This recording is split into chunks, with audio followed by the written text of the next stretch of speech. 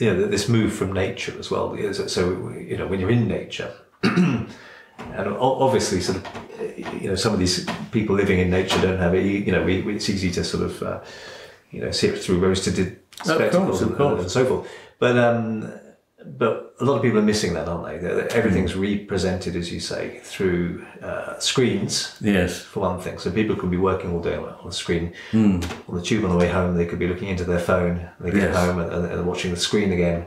And there's very little actual lifeblood experience going on. But, an immediate kind of connection to the land or to the environment, or no, you don't like that word. I don't like that word. Nature, should we say. Nothing wrong with good old nature, who is a goddess, which means that which is about to be born, which is wonderful.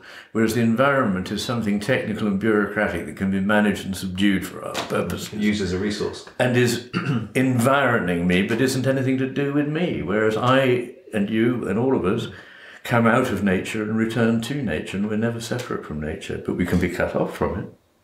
That's right, and we are part of the universe as well. We are that as well. The universe isn't something, you can be interested in the universe, then you're interested in yourself, because you are the universe, or you're in the universe. Well, certainly in many spiritual traditions, that would be the sort of way in which things are said. But I also think it makes no sense to, as some people do, to create this picture of humanity as this tragic,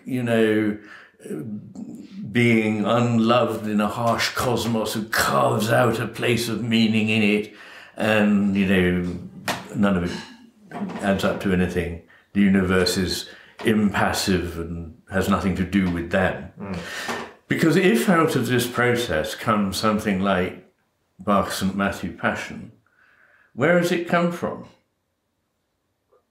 From somewhere outside the universe, or is that stuff actually somewhere in the universe? Well, it's obviously in the universe. It's expressible by people when they find it. But us talking about the universe, not to sound too grandiose or self-important, but us talking about the universe, is the universe talking about itself? Well, I believe so. There's a long backstory to that, but effectively, and it would take a couple of hours, but I do think that the evidence is that what consciousness is the conscious universe becoming aware of itself through us, through all living things, indeed. Well, we'll get onto that at some point in the future. Yeah, I'm sure we will. I'm sure we will.